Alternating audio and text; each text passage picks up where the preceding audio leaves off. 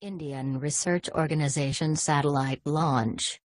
ISRO set to create record on February 15 with launch of 104 satellites in one mission.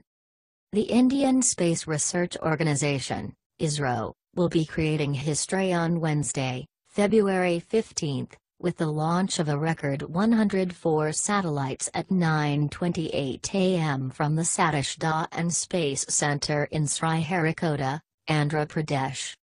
This would be the highest number of satellites to be launched in a single mission.